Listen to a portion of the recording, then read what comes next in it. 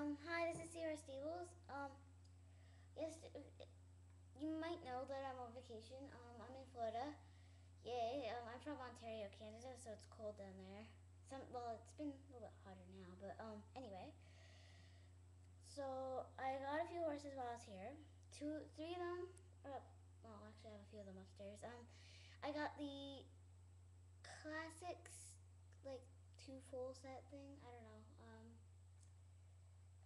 I'll I'm gonna make it a better video as soon as I get home, which we're leaving on Sunday to go home, which is tomorrow. But anyway, I got Chili, Rascal, Newsworthy, and some classics. And then a while ago, February 15th, I think. No, not 15th. I don't know. Sometime in the middle of February, we went on eBay, and I've been searching for this horse for a long time.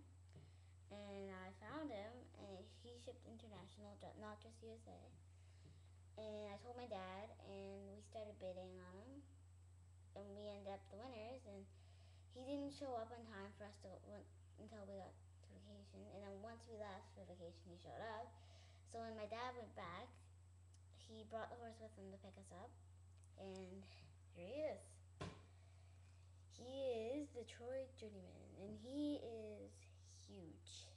And I'm not kidding. He's huge. Oops, sorry. Huge. I mean, like, if I took Milton or like Big Ben, that kind of mold, he's huge. He's like an elephant compared to the other horses. He's giant. Shoot, sorry. Yeah. But he's like, I love him so much because he looks just like a horse from my horseback riding lessons, and well, I just love him. I can't say that I love him a tiny bit more than Chili, but I do really, really love Chili. Really is up. Chili's upstairs. Sorry, he's in my bedroom. But yeah, he's like the best horse ever. If any of you have him, this horse, you are very lucky, because I know how beautiful he is. And even when my dad called us to tell us like how he looked, he said this is the most beautiful breyer he'd ever seen and the biggest breyer he'd ever seen. He does have a few flaws. I don't know if you can see it, but right there, there's a little mark thing, and that's from the previous owner. Oops, sorry. And then oops, I took up there. Right over there, there's a bunch of scratches. Like, they're not that bad. You can probably fix them with pastels or something. He just has a few hoof rubs.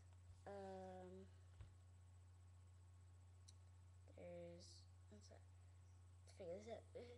My webcam's stupid. Anyway, he has a rub on this hoof right here. He has this hoof, he has a nice big rub there. And on this hoof right there. So yeah, but other than that, he is very, very beautiful. He's a small ear rub, not a big one. But I just love his face. Shoot, right there. See, he's like the best horse ever. Anyway, he is very, very awesome. And I think he's the best horse ever. I'm going to start a Congo that mold, so I might get O'Leary's Irish Diamond. I'm not sure, but isn't there another horse in this mold? If you could, tell me in the comments, because I want to get him. And, yeah. Okay. So, thanks for watching, and, yeah, thanks for watching. Okay, bye.